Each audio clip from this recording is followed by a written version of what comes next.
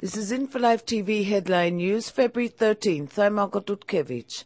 After hosting Defense Minister Ehud Barak in Ankara, Turkish Defense Minister Vekdi Gonol told reporters that the proposed purchase of the Israeli-made Ofek satellite was under discussion at the technical level. After meeting with his Turkish counterpart, Barak told reporters that Israel views Turkey as a power that projects self-confidence and understands the problems of the region.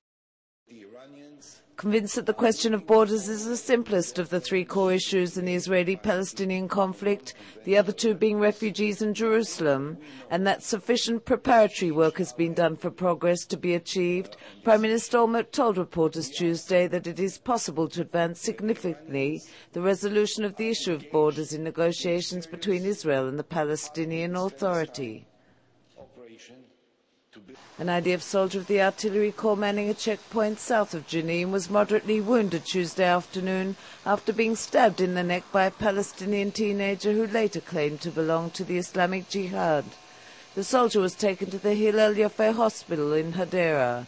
The incident occurred as soldiers conducted a routine inspection of Palestinian cars. Senator Barack Obama powered past Hillary Rodham Clinton in the race for Democratic Convention delegates on a night of triumph sweetened with outsized primary victories in Maryland, Virginia, and Washington, D.C. "Tonight we're on our way," he told cheering supporters as he celebrated 8 straight victories over Clinton. The World Bank said on Tuesday Israel and the Palestinian Authority should open the Palestinian mobile phone sector to competition in order to improve efficiency and lower tariffs. The Paltel Group, whose subsidiary Jawal is the only authorized mobile operator in the West Bank and Gaza, effectively operates as a monopoly. Elsewhere on InfoLive TV, from Berlin to Jerusalem, an interview with the Israeli producer of Brides of Allah. And a triumph to the blind and hard of hearing, Israel's first deaf and blind theatre company. That's all for InfoLive TV, Israel's only internet television website that broadcasts in 4 languages to the world. Descubra el nuevo servicio de InfoLive TV.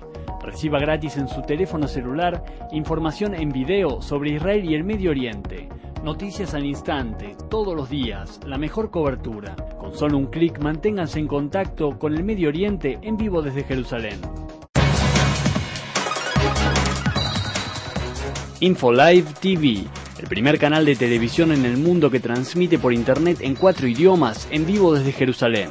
Para tener una mirada directa sobre Israel y el Medio Oriente, InfoLive TV se encuentra allí, en el corazón de la información, en el corazón de la historia, en el corazón de Israel. InfoLive TV.